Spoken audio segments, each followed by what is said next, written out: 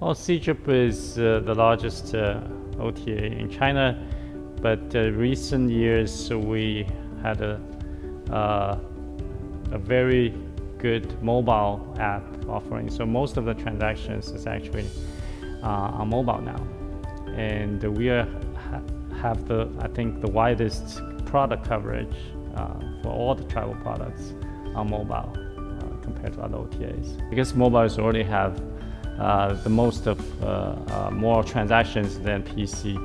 So actually most of our engineering resources are also devoted to mobile. Of course, the back end is the same.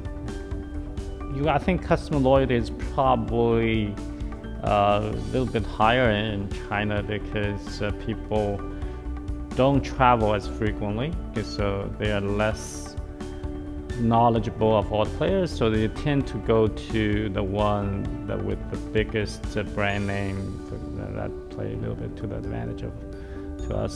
So we have some very loyal customers, yeah.